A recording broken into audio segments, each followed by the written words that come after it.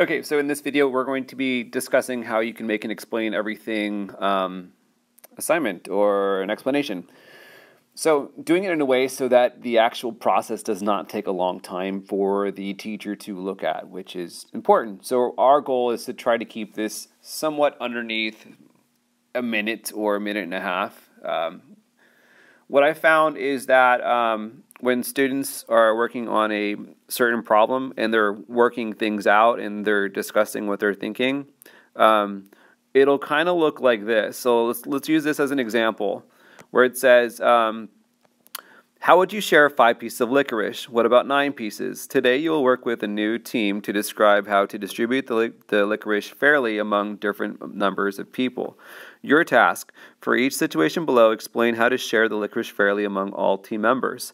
For each case, represent the amount of licorice each team member will receive with pictures, words, and numbers. So Team W has 3 members and gets 5 pieces of licorice. Team X has 5 members and 9 pieces of licorice. Team Y has 6 members and 10 pieces of licorice.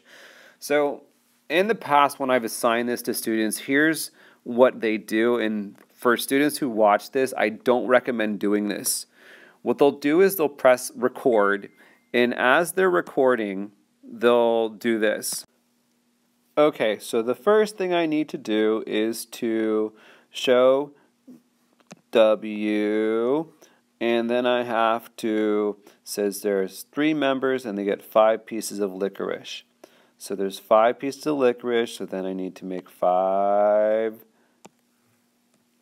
pieces of licorice.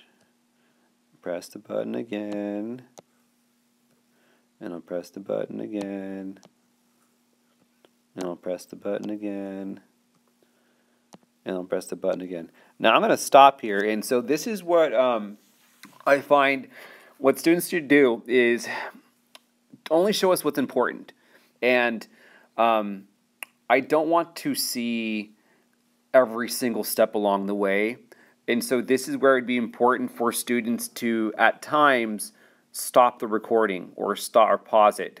So they'll want to do that so that you don't have that extra fluff in the middle that you don't necessarily need to see. So I'm going to pause it right now, and I'm going to add in all the extra details that I need before I start recording. Alright, so this is what I would do prior to actually recording. You know, off the screen, I would show my model, I would include my math, you know, and then I'd include some kind of number sentence, which I don't have here, to demonstrate my understanding. So everything would be done prior to recording so that when I actually hit record, I don't have to do the extra steps in between. This keeps it shorter. So I'm going to pretend that I'm a student explaining this part of the problem, which is Team W has 3 members and gets 5 pieces of licorice. Okay, so the first thing we're asked to do is to show Team W, and Team W has 3 members and 5 pieces of licorice.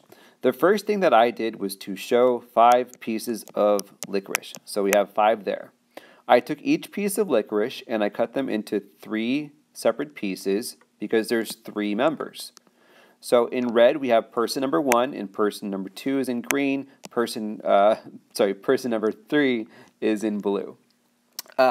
So what I did is I took a piece from each person and I said 1/3 plus 1/3 plus 1/3 plus 1/3 plus 1/3 is equal to 5/3, or 1 2/3. Or another way to think about this is to say that 1/3 times 5 is going to be equal to 5/3, or 1 2/3.